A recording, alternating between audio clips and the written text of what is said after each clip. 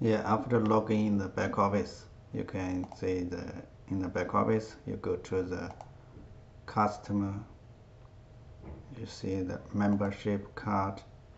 So you can select this logo. Logo will display here for the tap touch. And you can select the strip. You select the picture, something you can see.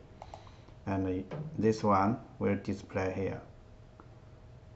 And then the color, it's the background color you can select. After doing this, you can save. I'll save when this mean already setting. After that, you can do the enroll portal. So this one link or this one,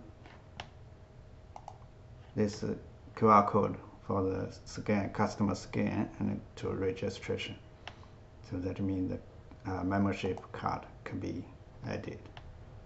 After they scan this one, after registration, they will receive a message and they can save the membership card to their Google Wallet or Apple Wallet.